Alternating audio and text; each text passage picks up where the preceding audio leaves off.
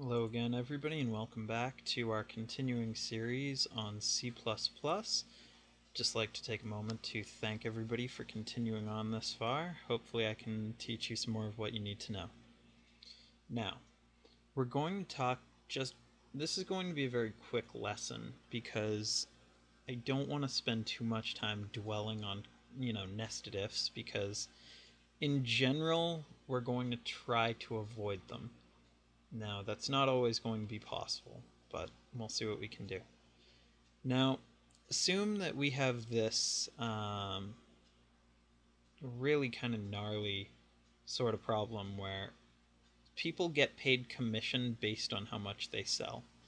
And I'm going to take a couple of lines and comment them, and I'm going to explain to you this type of problem. So let's say we have commission sales, and anyone who sells more than, let's say, 500 gets a $50 bonus. Now, we'll say on top of their normal pay rate. Anyone who sells over $1,000 gets, let's say, 5% commission and a $50 bonus. And anyone who sells over 2,500 gets a 10% commission and a $100 bonus. Now, I mean, I don't know what kind of job would do this, but sign me up. So here's what we need to do. We're just going to keep the same thing. We're going to say, if sales are less than 500, it still needs improvement. But we're also going to add in a new sort of, a new sort of variable here, and we're going to call it pay. Again, variable names can be whatever you want. You can call it smiling duck if you want. Doesn't matter.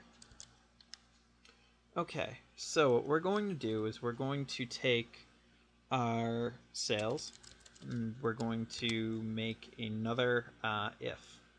So in this case, we're going to be dealing with the same if. I could do an else, but I'm testing for 3 things, which means that I need at least one else if. So in this case, we're going to do else if sales are, we'll say, greater than 500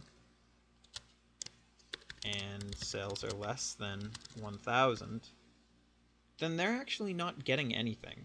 Oh wait, no, they're getting a $50 bonus. Okay, so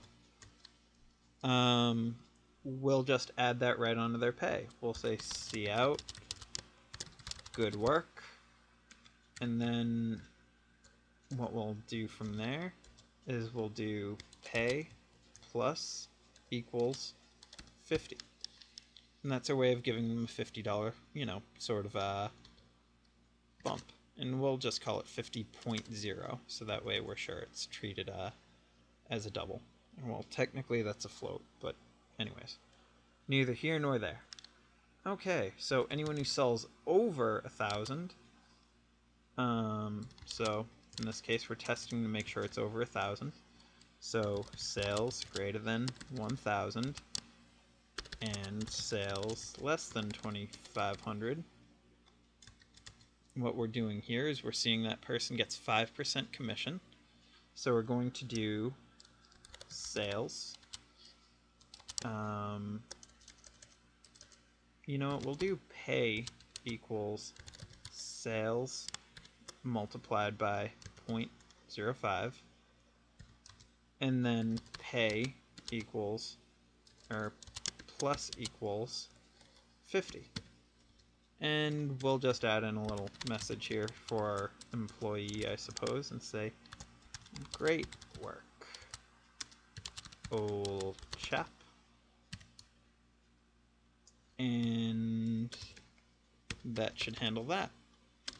Now, our final statement, since it's the only thing we're checking for now, is if it's greater than 2,500. But we've already covered every other statement. If it's less than 500, that covers everything from 500 down to negative infinity. So that's not, that's covered. 500 to 1,000 is covered, and then 1,000 to 2,500 is covered. So that means that we don't actually have to test for anything here, because if it makes it here, then it's already, it's already done. It's already over 2,500. So then all we need to do is we need to do pay equals sales multiplied by 0.1, 0. The 0 is optional. I just wanted to show you it's 10%, not 5. And then pay plus equals 100. And we're going to say cout. Excellent job.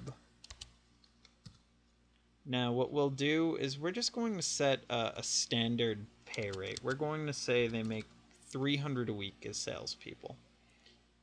Now the only other thing I'm going to do is I'm just going to do a quick copy paste of their pay. So I'm just going to add \ns there, cout pay. And I'm going to do the same type of thing here, here,